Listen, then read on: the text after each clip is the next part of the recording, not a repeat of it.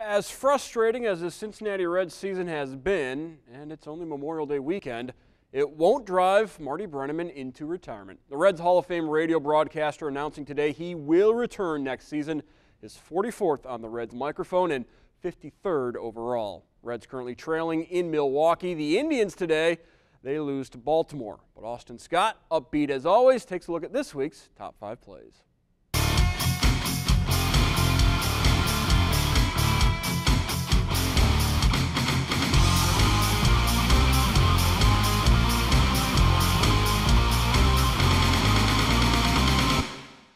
We get off to a running start on this week's countdown with District 3 track at Spencerville.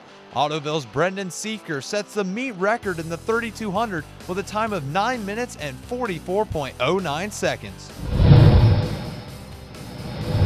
New Bremen and Parkway in district softball action at number 4. Parkway's Bailey Bates makes the spectacular diving grab on this line drive, but it's the Cardinals capturing the title.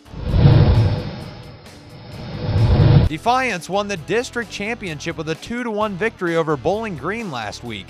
Those 2 runs came from a solo homer by Emilio Gonzalez and another solo shot by Gage Grunden.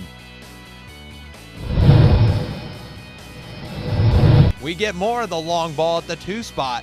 Anna's Kane Luthman goes deep to left field and over the fence for the 3-run homer. The Rockets claim the district crown over Roger Bacon 4-1. Calida's Austin Swift has been in the spotlight all of this postseason, and he takes the top spot on this week's countdown.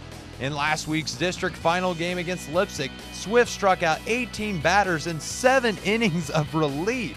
He also had the game-winning RBI single in the bottom of the 10th inning to help the Wildcats win the district title.